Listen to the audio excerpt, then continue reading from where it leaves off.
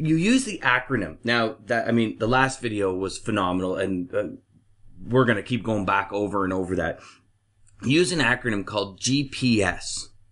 And I'd love for you to share what GPS means, and then we'll go from there. But it's an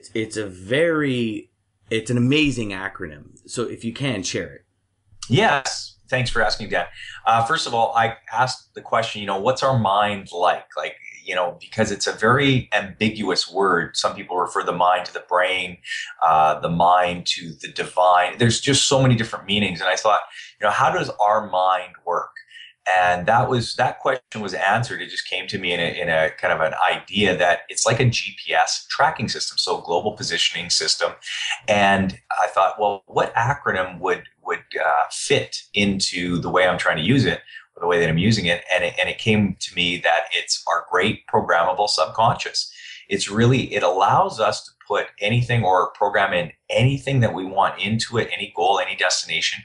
And then our mind works just like a GPS in our car, where it calculates the route from where we are right now, and it lets us know where we want to go. And it always lets us know if we're on course or off course in relation to where we want to go.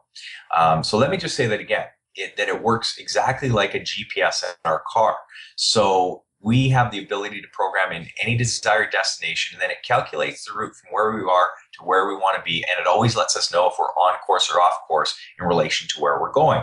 And the voice of our subconscious, the voice of our GPS, are our feelings or emotions. So our feeling state, our emotional state, whether we're feeling good, means that we're on course and we're going in that direction. We're attracting the people, places, things, events, opportunities, and ideas to us, as well as we're moving in that direction. And when we're feeling, bad, we're off course. Our thoughts are not in alignment with what we want. Our desires, our wants, our wishes, call them what you want. But it's basically where we want to go, consciously where we want to go, aligned with our subconscious thoughts in terms of what we believe to be true. So it always is an indicator in regards to our mind. The emotional state or the emotions are the voice of our subconscious. Feeling good means we're on course. Feeling bad means we're off course. Now, the map of our subconscious is our mind. The map of our GPS is our imagination. Sorry. And so our imagination allows us to see, picture, pretend what we want in the present moment as if we've achieved it. So then we can start going in that direction. So two very important concepts there is that the imagination is the map of our GPS, the mind or the subconscious, and the voice of our subconscious are our emotions. And when we understand that through awareness, we can change our emotional state through suggestions, which is really hypnosis. So we can keep going in the direction that we're going. We can feel good. We can appreciate what we want. We can enjoy the journey as well as hit those destinations that we want to go to.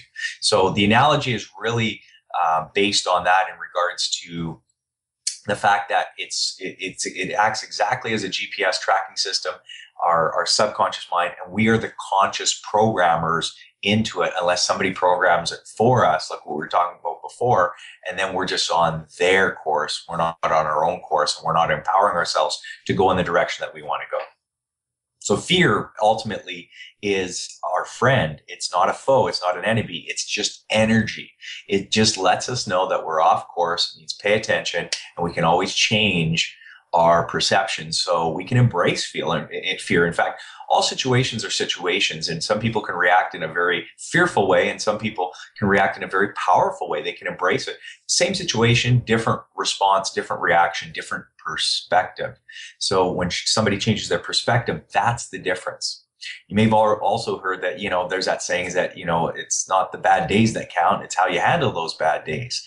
And very successful people know that they have that attitude of bring it or bring it on, because those successful people have learned how to handle stress. They've learned how to deal with those bad situations so they can bring on more and then actually produce more and inspire others to do the same.